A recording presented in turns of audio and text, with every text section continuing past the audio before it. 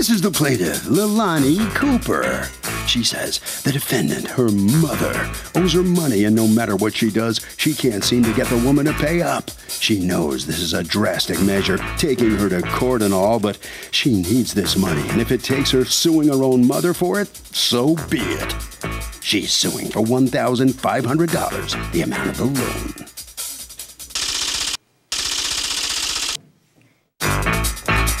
This is the defendant, Teresita Landry. She says she is humiliated to be here in court with her daughter, especially after all she's done for the girl. She has lost all respect for her daughter and doesn't owe her a dime because she bought the girl clothes for her baby, clothes for her boyfriend, even maternity clothes for her. And if anyone's owed, it's not the plaintiff. She's accused of dodging a daughter.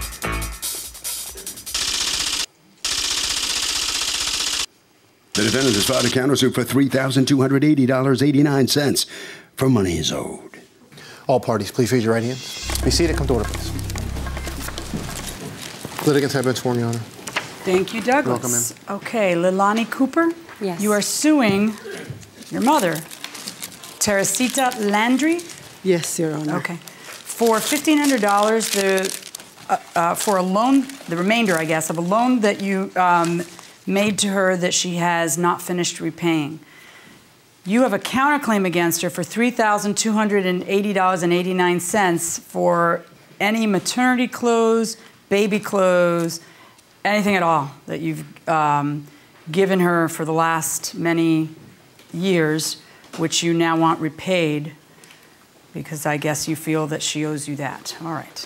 Ms. Cooper, let's start with you. Yes, Your Honor, thank you. I lent my mother $2,000. How long ago? At her request, it was December 2010. And, wow, that's a while ago. And did she say why she needed it? She needed it for her laundromat. She was behind in rent and behind in utilities. She owned a laundromat? She owned a laundromat at the time, yes. Okay. So, do you acknowledge that you borrowed $2,000 from her? Yes, I did, but I paid her the $500, so I only owe her $1,500. Right, and that's Correct. what she's suing for is the $1,500. So Correct. everybody's in agreement on that. So talk to me. What happened? I gave her the money. She asked for it, and she had agreed that when she filed her 2010 tax returns in April of 2011, she would pay me back at that time. She had some financial difficulties, and so, you know, I was willing to work with my mom to have her repay me when she could. But what happened is my mother has wanted me to, I have two toddler daughters. How old are they? 3 and 18 months, 19 months next week for the youngest one. And ever since my oldest daughter was born, she has been badgering me to baptize my daughters in the religion of her choice. Which is? Catholic. Okay. I was raised Catholic. I am not connected with the religion. I don't go to church. My fiance, the father of both of the girls, he was raised in a different religion. So we Which one? His family is Jehovah's Witness. Okay. So we decided we're not going to raise them with any religion. We're going to raise them spiritual. So that was a continuing argument between the two of you? Continuing argument. Where she would say to you, you have to do this, and you would say, I'm not going to do it. Mm-hmm. And then what? And she just couldn't respect my wishes. And so after I had my second daughter in November of 2012, I didn't go back to work. I was going to go back to school. And my mother actually said that she would watch the girls for me. I was supposed to start January 2013. On January 8th, 2013, a couple days before my orientation, my mother called and said, you have to give me a list of people for the baptism. We're going to have a party. I'm going to buy the dresses. I'm going to do the food. We'll do all this. Had you said anything that would make her think you were saying yes? Never. Always stood my ground and said, I'm not doing that. I'm sorry. This is my choice. These are my children. This is my time. You had your you raised your children, you know, please just respect my wishes. And she just couldn't accept that. So she hung up on me and then had my brother call and take her side.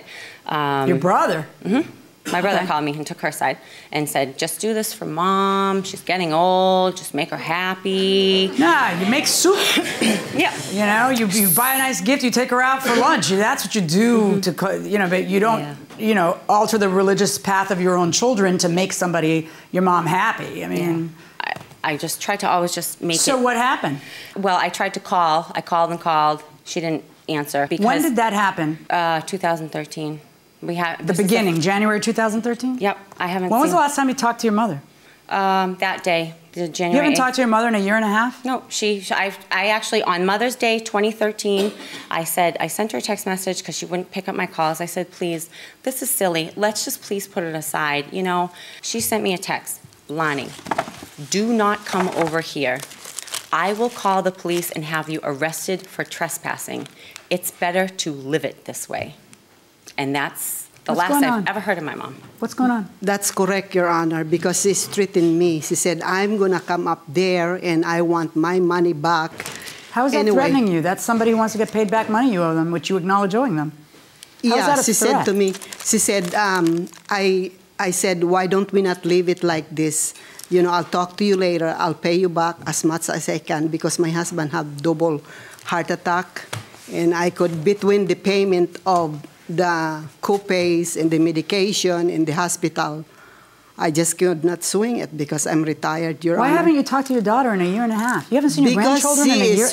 Stop. Listen to my question. You haven't seen your grandchildren in a year and a half? No, she stopped me for doing that. She said... But just a second. Hold on a second. Your problem with her stopped you from doing it. But according to her, is she lying when she says that she kept trying to call you and trying to patch it up and that you said to her, it's better we live it this way? You don't deny having said that. You're the one who didn't want anything to do with her or them. I don't have anything to do with her, but I said to her, I would like to have the kids' baptism. That I never asked you that much. I said, I love those kids so much, and I would like to see them. She is calling me and this and that and all this thing. And then, in fact, I can prove it to you that she called me names. And my son, one day, she pushed me in the couch. She said, she pushed me. Pushed you? She pushed me just Pushed like you? this. I went back at the back in the couch, and my son said, don't you ever do that. When did that happen? When she was on drugs during the high school days. Okay, that's a long time ago. Yeah, but I said to her on the phone, I would like to see those kids. If you don't want to baptize, she is all calling me names, and I don't want to really get into that. In fact, I can prove it to you that she apologized for what she said to me. Okay, so she apologizes for what she said to you, and you won't accept your daughter's apology? You would rather not see her in a year and a half and not see your grandkids? I accept her apologies, but on the top of that, Your Honor, she's nagging me for the money I owe her. But you acknowledge owing her the money. Yes, I did. But for then, $1,500, but I said to her, did you realize that you owe me money? He said, oh no, I never owe you anything. I have all the proof in here. What does she owe you money for? Okay, on June 10th, she borrowed $700. According to her, she needs, I gave her a cash for US currency to fix the dog's teeth because it's rotted. Okay, stop right there. What's your response to that? All of that is a fabrication. The pushing in front of my brother, all threatening her, Your Honor, on my daughter's souls. These are the children that she will have nothing to do with. These are your grandchildren. I told you, I said, if you can just let it go, our religious differences, you're more than welcome to be in their lives. If you can respect that my fiance and I don't want to baptize them. So you can be in their lives. You're the one who's chosen not to speak with me. You were in Violet's life for not even barely 8 weeks. This is the $700 that she's talking about. She didn't pay for it. Did she pay you $700? No, I paid it out of my pocket. They didn't want the dog. They were going to put the dog down. Okay, wait, but what do you mean they didn't want the dog? There's the dog in their possession? There's missing something in the story. It was their dog. Did she pay for the teeth thing, or No, did you? I paid for it. So she's completely making up having paid for the teeth. She is completely making that up, Your Honor. Did she God making is up my the witness. $700? She is. It was almost $700 to have Is it she done. making up that she gave you $700? Yes, she is. All Why right, would I? let me hear the next thing you think she owes you. In fact, let me tell you, what you think she owes you is baby clothes that you bought for the babies, correct? Okay, correct. According to her, they're all presents that you gave throughout the course of years, No, and Your that Honor. now you want to be repaid for. No, Your Honor. Exactly. And then I did her laundry for 4 months. And you'd like to get paid for that? She never paid me. It's right here. I'm sorry, Mom, when you were doing your daughter's laundry, you expected to get paid for the laundry? Because it's a business, Your Honor, okay? It's a drop-off business in the laundromat. I could not run What's really going on? because on the count of the... What's really going on? What's really going on? That you think she's disrespectful and you don't want to have anything to do with her? She's disrespectful. Or is it the She's baptism saying- thing? No. The baptism is I let it go. That's why when she called me names... Tell me what you were saying to her about the baptism. I said to her, Leilani, I would like to see the kids baptized. And I said to her, I never asked you that much in life. And this is the only things I ask you. Why is that important to you? Because I was brought up that way. Okay, you were brought up Catholic. And in the Catholic religion, what happens if you're not baptized? The kids won't not be going to heaven. Okay. All right, now let me ask you a question. Do you speak regularly with God? Yes, I do. Okay. Have you asked him what he thinks about this? Because I don't know about your God, but my God would not approve. This is just wrong. You don't have the right to ask your daughter to baptize her children. I understand that, Your No, I don't Honor. think you do, and I want you to listen to me because this is really important. You're going to go home, she's going to go home, and you guys may never talk to each other again, and you're going to miss out on so much. You're going to miss out on this. Hand this over to her, please. You need to understand that there are boundaries between a mother and a child. An adult child doesn't owe you things. Morally speaking, they should visit you. They should attempt to have a good relationship with you. For the sake of their children, they should try to have grandparents in their children's lives because there's nothing more delicious than grandparents. While parents say, no, no, no, grandparents slip chocolate. And, that's your job. You finally can do whatever you want and just make a child happy. But she doesn't owe you baptism. I feel very strongly about baptism too. But if my children, my adult children, tell me that's not the way we want to go, I have to respect that. I don't get to make that decision for them. I don't. Okay? Do you really, really think? I haven't asked you yet. Do you really think that there could possibly be a God that would take all those unbaptized children and not let them into heaven? I let it go, Judge, Your Honor. I'm not sure you did. Because but let's talk about the next issue. Life. She's disrespectful, curses you out. You said you have it in the text? Yes. Let me see it. I'd like to see it.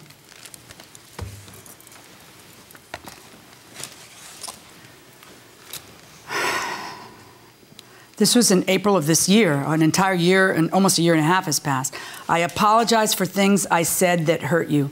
I should not have said anything. But can you understand where I was coming from? I was so upset you couldn't leave the baptism thing alone. I was postpartum and dealing with going back to school, and when you abandoned me and the girls just for not baptizing them, it hurt me so deeply. It's awful to be abandoned by your own mother. It takes emotional scarring to a whole new level when your own mother doesn't love you anymore. I am recovering and healing still. 2013 was one of the darkest, saddest chapters of my life, but I am a survivor and I have a lot of love and support. Thank God. He is truly great. What did you answer to that text? Welcome back to the People's Court. Harvey Levin here. So, would you guys ever sue your mom? If your mom were just heinous, borrowed money, refused to pay you back, would you ever do it? Absolutely not. I think your mom's your mom and you have to learn to be forgiving because she's raised you and done so much for you that maybe you should understand and forgive her. Yeah, but what if she just disregards you, disrespects you, and says, I'm just not going to pay back? I still could never sue my own mother. After all, she raised me, looked after me. Oh, jeez. Who would sue their mom here? Oh, you got a nice crowd. I would not sue my mom either. Okay. You guys, going inside the courtroom. I never responded because, Your Honor, if I do, we will be fighting and cursing and... You know what's amazing to me? That you would choose being right and being stubborn over her. That's the part she can't get over. That, you know what, if my mother and I were to have a fight, and those days are over, we're too old for that. But if we did, I couldn't stand it. Because in the end, you pick the person over being right. Because it should matter to you. But you know what reality she has to live with forever? That she didn't. She didn't matter enough to you. Do you know how sad that is? That your own flesh and blood didn't matter enough to you? And not just her children didn't matter to you. No one mattered to you enough for you to put loving them and missing them over being right. Stand up, please, sir, and stand next to your wife.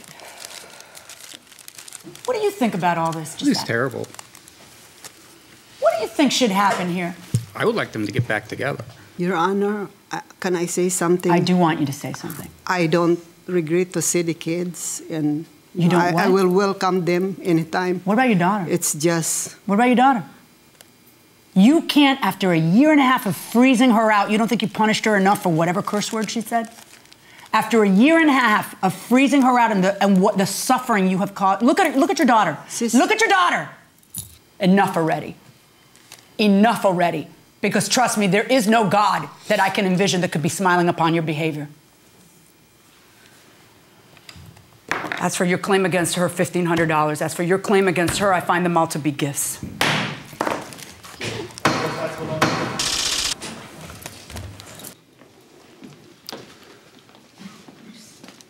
So, how do you feel coming out of the courtroom? It's fine. It's just, you know. It's fine. I love to see the children. I never stop doing that. It's just, you know, like the judge said, you know, I can get over with the, you know, emotional healing. Mm-hmm. So. Would you like to get back with your daughter? Someday. Sometimes. Yeah. When? I don't know. I have no idea. Not today. She's standing right there. I know. Not today? No. Okay. Thank you. Thank you. This way. Lady, All right, so step on in here and anything about the case, getting your money, or is that what this is about? I'm just focused on, I just want closure. I mean, 2013 was one of the hardest years of my life. And how painful was this right in here, watching the judge work as hard as she could? That's how my mother is. That's how she is. And that's, you know, that's what I meant, you know, when she was never there for me emotionally. She did say, yes, she does want to get back together with you at some point. She did say that at some point. When? I'll believe it when I see it. All right, Harvey? Okay, Kurt, here's the deal. There are some big cities especially that have these mediation services specifically for families, where if you're in a war with a family or a neighbor, what you can do is you can go to these things that are low cost, in some cases free, if you don't have the money. And it is a way of resolving things with your family short of going to court.